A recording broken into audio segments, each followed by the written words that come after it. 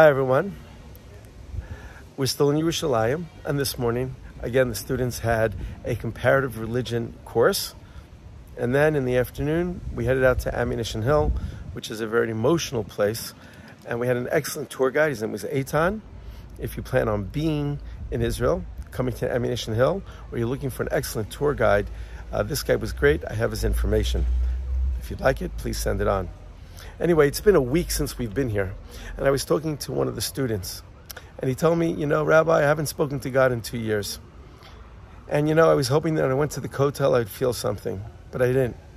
And I keep going every morning, but I'm not feeling anything.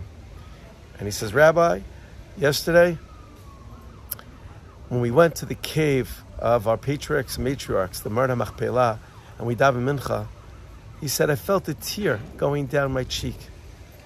And the way I would describe it was I experienced a spiritual breeze. And I knew then, Rabbi, this is where it's going to be all right.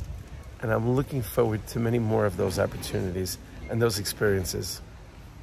So really, my hat is off to all those that have been working so hard to make this trip fantastic and meaningful for these young people.